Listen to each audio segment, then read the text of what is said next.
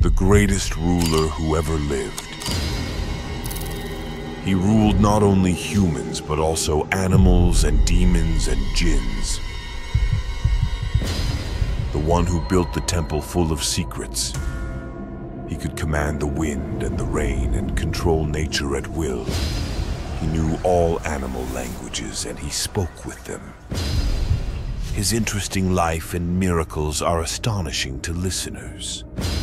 What else the powers did he have with his miraculous ring from heaven? His wealth and treasure was unseen in the world, so much so that even today, many people are in search of his treasure. Get ready to listen to the extraordinary life of Prophet Solomon.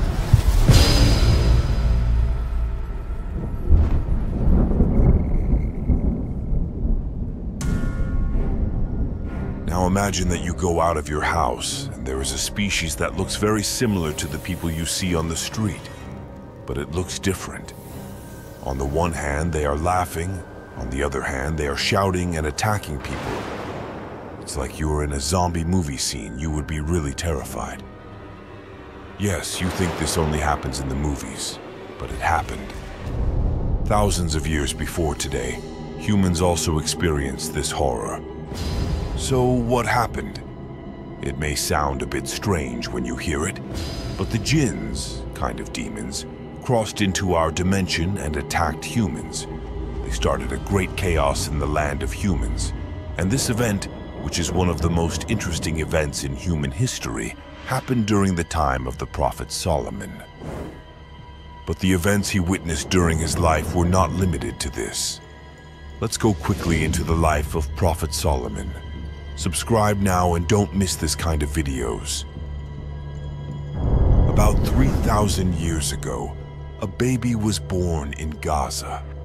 No one realized yet that he would become one of the 4 greatest rulers of all time in the world, who would rule the world as a child and take over his country. Along with his rule and the riches he would acquire as a child, God had also chosen him to be a prophet.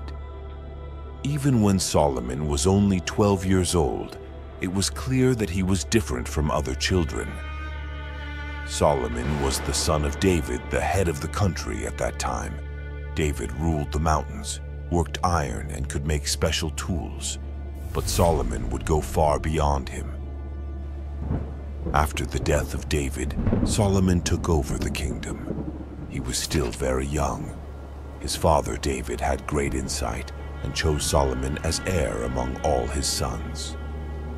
But the sons of Israel objected, because Solomon was only 12 years old and his brothers were older and more powerful.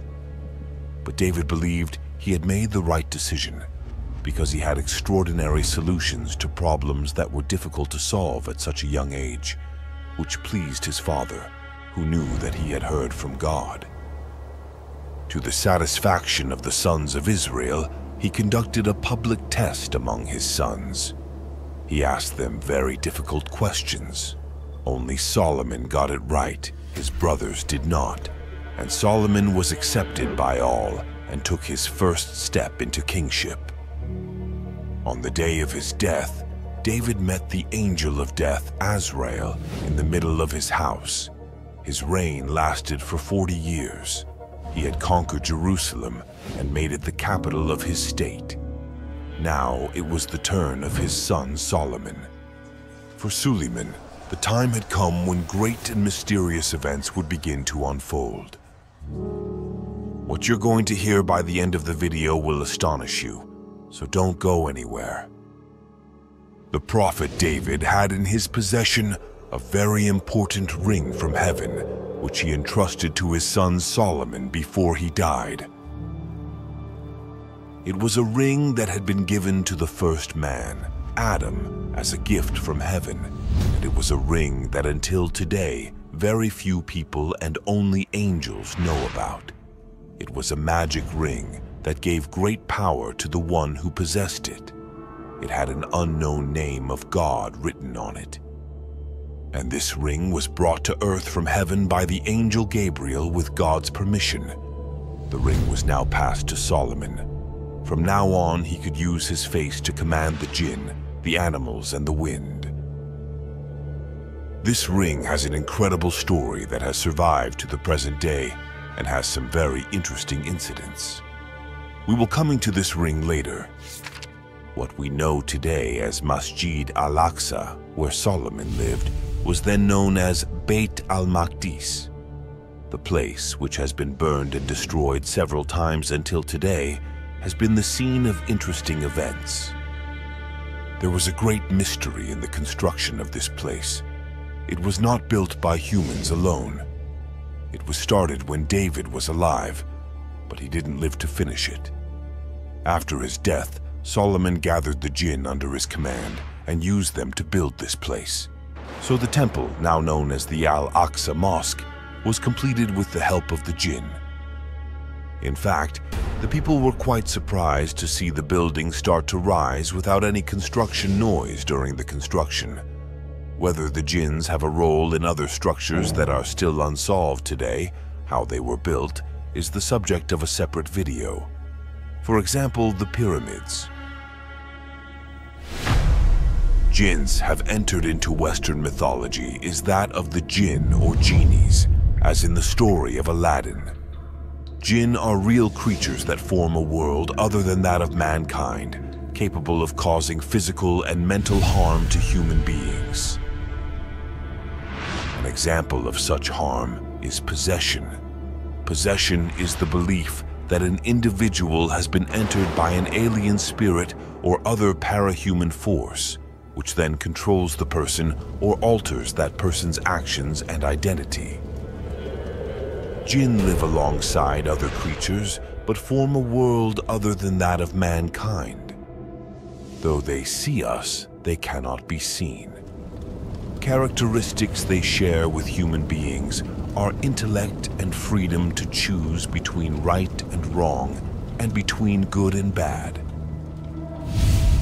Jinn are said to inhabit caves, deserted places, graveyards, and darkness. They marry, produce children, eat, drink, and die, but unlike human beings, have the power to take on different shapes and are capable of moving heavy objects almost instantly from one place to another. Prophet Solomon subjugate the jinn and get them to perform tasks that required strength, intelligence, and skill. In some writings, true jinn possession can cause a person to have seizures and to speak in an incomprehensible language. The possessed is unable to think or speak from his own will.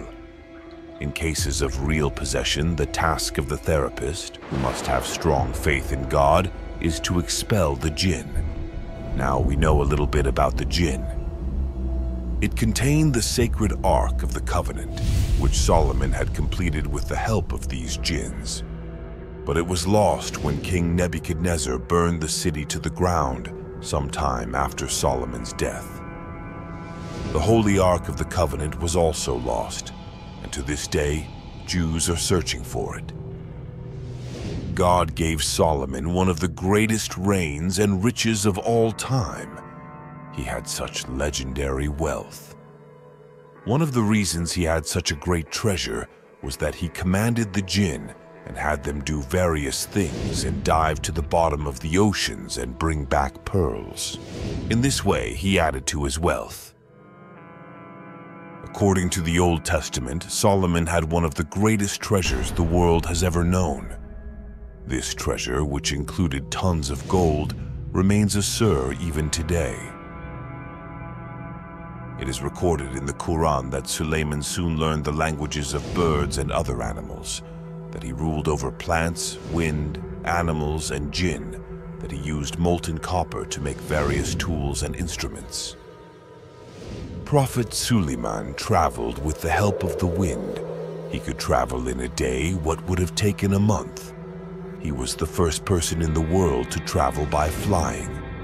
It is believed that God gave him special powers in this way.